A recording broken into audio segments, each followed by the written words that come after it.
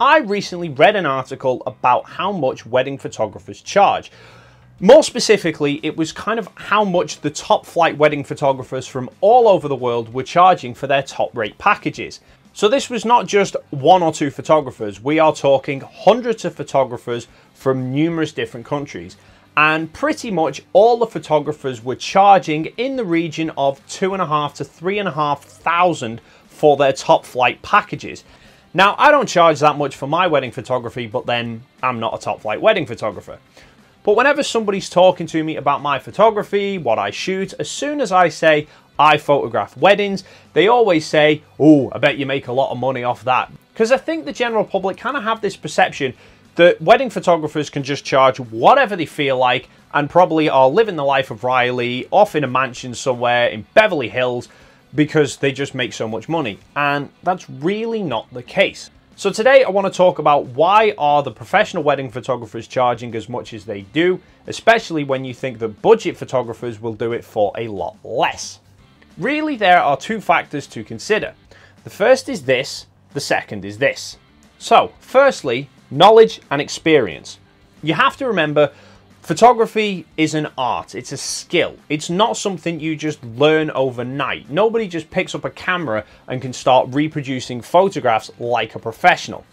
Wedding photographers, or any other photographers for that matter, if they are kind of top of their game, top end, you can guarantee they have been doing that profession, they have been learning their skills for countless years. They have spent the time, honed their skills, learned how to create certain images, how to edit those images, how to get the most out of the equipment that they own. You know, it's no different than movie stars or athletes or anything like that. They've got to where they are by becoming the best at what they do. But that experience has two big advantages. Firstly, the images that you are going to get. They're going to likely be far more creative, far more unique, much more pleasing to look at than anything a kind of novice photographer could produce, because a novice photographer hasn't learned how to do all of that yet. Secondly, peace of mind, because you're dealing with somebody who photographs stuff day in and day out. They know their equipment like the back of the hand. Everything to them is on autopilot. They're not having to think about what they're doing when they're taking a picture. They're focusing more on what photo are they going to get, not how to get it. They know how the flow of a wedding day goes. They know what people are expecting of them. They know how things are going to go down. When it comes to things like the group shots, they know how to position people to get the nicest looking photographs. They know how to kind of talk to a bride and groom to be able to put their mind at rest. If you go in with someone who's not as experienced, then the day might get a little bit overwhelming. They might kind of focus more on getting the photographs rather than kind of talking to you, blending in with people. And so often when I've shot weddings, one of the things that people like to kind of always say to me is just that they didn't know I was there, that I just kind of blended in as one of the guests. Which suits me perfectly, because I kind of like the candid shots, and if people don't know I'm there, they're not looking for me, so suits me down to the ground.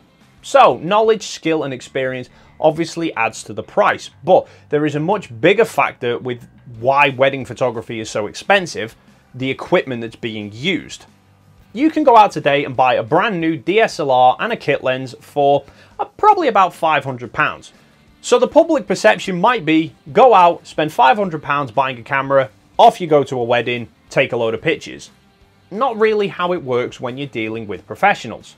Now, top flight wedding photographers don't usually use a camera body that's only £400 or £500. They usually use ones like this, which are £2,000 or £3,000. Because cameras like this produce better looking images, they work better in low light, they are far more rugged and reliable so that they can take a bit more of a battering.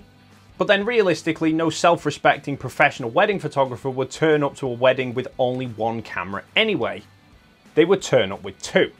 Because if you're at a wedding with only one camera and it stops working, then so do you. At least if the photographer has a second camera, if one camera stops working, they can carry on taking pictures the rest of the day, and then they can worry about that tomorrow. If you haven't got a backup and that stops working, you're basically left with a couple of choices. Firstly is just give up, go home, send the bride and groom whatever images you did manage to capture if you've still got them. Or there's the possibility that when the camera goes, the memory card goes with it and you're left with no images, so the only thing you've got to show the bride and groom is their money going back into their bank account. Or you hope that a guest has a camera the same make as yours so you can carry on taking pictures with theirs. Still not very professional. So we've suddenly gone from a £500 entry-level camera to two or £3,000 professional level cameras. Now, if it's a full-time wedding photographer, there might be times where they are photographing 2 or 3 weddings in the space of a week. And the repair time of a camera could well be 2 or 3 weeks depending on what's wrong with it. So they might not have 2 cameras, they might have 3. So if the first one breaks, that goes off for repair, they still have 2 cameras to go to the rest of their weddings with. So a photographer might have £6,000 to £9,000 worth of camera bodies before we've even got to the lenses. And lenses are the same story. You can get cheap lenses for £100 or £200, but generally professional wedding photographers will be using top grade lenses to get the best possible looking images. Now, when I shoot weddings, there are generally 4 main lenses that I will carry around with me for the majority of the day. And they cost me about £700 each. So you're looking at £3,000 just in those 4 lenses. But I also have to bear in mind that if one of those lenses breaks, I'm suddenly left without that particular focal range. So I have 3 other more versatile zoom lenses that I carry around as a backup in case a lens breaks. So I turn up to a wedding, I've probably got about £10,000 or £11,000 just in camera bodies and lenses. Then also factor in that I've got memory cards and plenty of spare memory cards, batteries and spare batteries. Then I will usually use up to 2 flash guns during the day, so obviously I carry around 3. I then have to have triggers and backup triggers for those flash guns and light stands and everything else. So actually it's probably more like £13,000, £14,000 worth of equipment. That's quite a step up from just a £500 camera. Basically work on the theory that wedding photographers have their full range of kit and then they also have a full backup kit as well. So you get a lot of experience and a lot of knowledge, but you also get a lot of equipment as well. And obviously, whenever they're shooting a wedding, it's all wear and tear on the equipment as well. So at some point, it's going to need to be fixed, it's going to need to be replaced. So all of that has to be factored in essentially to the price of a wedding. So the reason why professional photographers are so expensive is because professional photography is just so expensive. But you're at least safe in the knowledge that if you're hiring a professional photographer, they obviously know what they're doing, but also they have backup equipment. So if they are unfortunate enough that something does fail on them, they can at least carry on doing their job. If a memory card fails, they'll likely have backups of all of your photos, so you're not going to be left without. Then there's obviously the amount of time that they spend. You know, a full day's wedding is not just a full day's work. You spend a full day at the wedding. Generally, I will be at a wedding from kind of 9 AM till probably 9 PM. So could be anything from 10 to 14 hours that I am at the wedding venue for. But that's just taking the pictures. You've then got to factor in editing the photos as well. So a full day's wedding, a photographer could spend the next 3, 4, 5 days of solid work just editing up those pictures to make them look as good as they can. So you're actually basically hiring them not for a day, but for more like a week. And these are kind of the areas where you're saving money by going with a more budget level photographer. And I have seen wedding photographers before who don't even bother to edit their photos. They might go to a wedding, take 2,000 images and just literally send all of the images untouched to the client and say, there you go. Which I don't like because one, an image is never that good straight out of a camera. You've got to edit the raw files to get the best looking shots possible.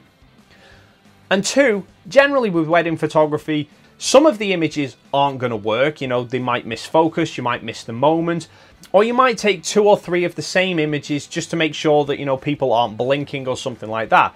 So I don't think it's very professional to basically just say to the client, yeah, there you go, there's everything, you sift through all of it and see what you want to keep.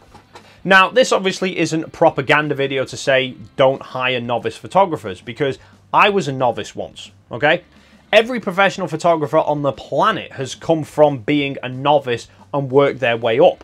When you're a novice, the only way to get gigs in the first place and get the experience is by offering them cheap. So it's not to say don't hire novice photographers. It's to say people wonder why wedding photographers charge as much as they do. It's not because they're just lapping up luxury and taking the mick.